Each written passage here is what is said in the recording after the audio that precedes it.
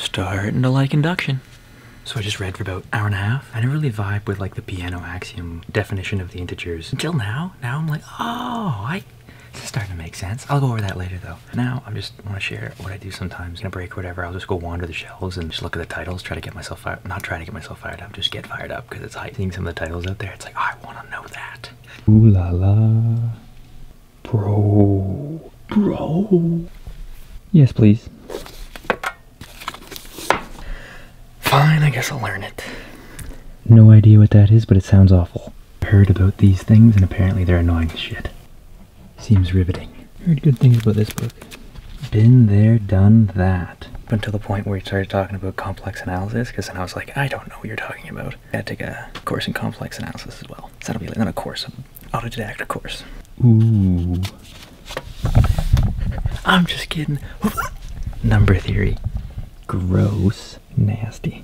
Highly recommend this book, The Mathematical Experience by Philip J. Davis and Reuben Hirsch. Really got me hyped up on math. Gave me a big broad level overview, which was incredibly helpful. Very good book though.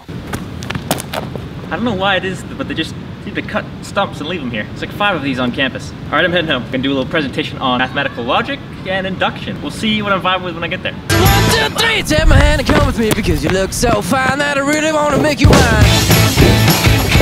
Oh, hood slide, baby. You like that hood slide? Yeah.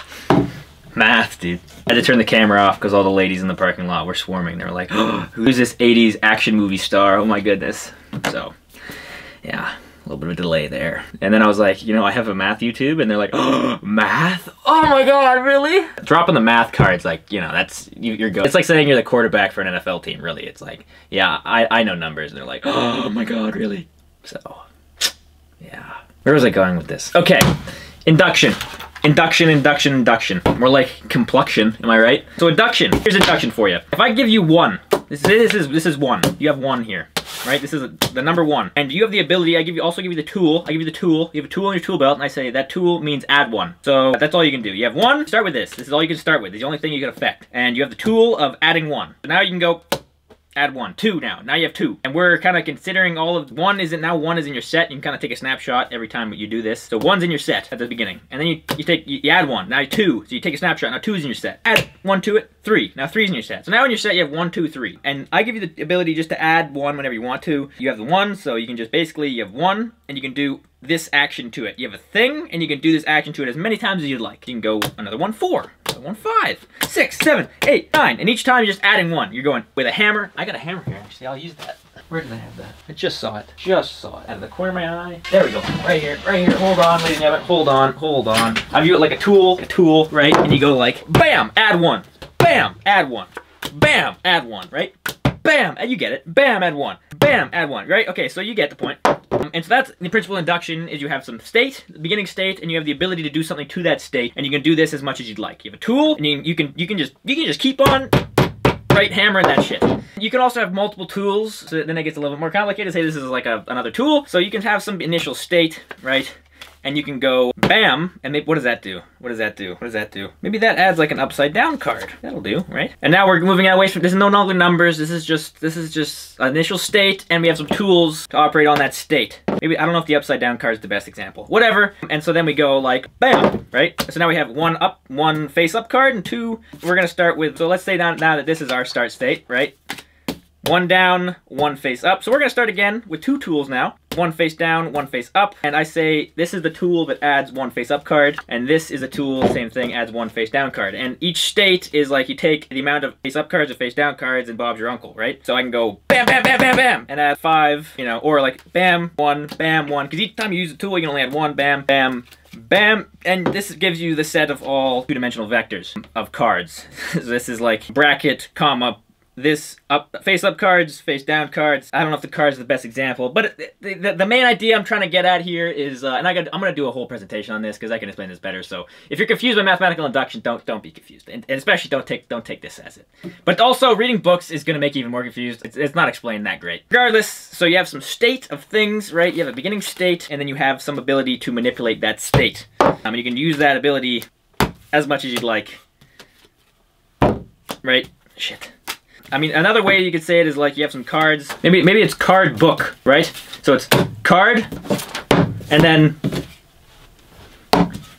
book, and then maybe another book, maybe another book, and then maybe two cards, right? Oh. And so this, you can kind of see how this is going to create a lot more complicated structure because it's like there's a lot of different stuff. You have like 4 items. They could be card, card, card, card. It could be card, card, card, book. It could be card, card, book, card. It could be card, card, book, book. And you can just keep going on and on. So you can create a lot of different structures like this. But you have some start state and you have some tools. You can affect that start state and build this whole structure. It's like bricks and mortar. You have a brick, mortar. You can make a bunch of different structures with it. That's the principle of induction. You have some start state. You have some tool or tools that you can use to affect that start state. And you can use that tool infinitely and create a set. That's induction for you. Now, I already rambled on too long. I was going to go into a rant about the textbook. But I'll do that tomorrow because that'll be a dedicated video on effectively just why mathematical writing is just so terrible. I'm fired up because I think we can fix it. I think it's fixable. I don't think it's fixable. I know it's fixable. It can be written in a better way. No offense to the math writers of our past, but the whole thing is just fun. It's not easy for the beginner, and it's not really written for the beginner, despite the fact that books are dedicated to the beginner. Either they're not rigorous enough, or they're too terse. And there is a happy medium. I've seen it. It's not an idea. Like, this is not naive me saying this. I'm saying it is possible, and we should do it. I think the Autodidactees are a pretty cool bunch. I think we're goated with the sauce. I don't know. Maybe I'm biased. Definitely biased. I think we're fucking sick. But yeah, without further ado, that's induction, kind of. But you can define it rigorously. I gotta go to bed. I gotta edit this. But you can define it rigorously, and the definition gets really annoying. But that's what you're doing. You're having some start state, you affect it, brrr, you have some tools, brrr, and then induction for you. That's how you make the real numbers, the piano axioms, yada yada yada. It gets really annoying. Structure comes up a ton in math. Vectors. We're talking vectors, vector spaces, basis vectors. We're talking natural numbers. We're talking groups as generating elements of groups. There's just a ton of different things this comes up in, and we'll go over that again though on the blackboard when I have time for that. But that has been the daily one for May number 6th. I have been your host, Autodidact, aka Tucker. Thank you for joining me on this quest. Take it easy. I love you. Godspeed. And I will see you in the next one, which is going to be tomorrow. All right. Ow! Because you look so fine that I really want to make you mine. I say you look so fine that I really want to make you mine. 4, 5, 6, come on and get your kicks. Now you don't need the money when you look like that, do you, honey?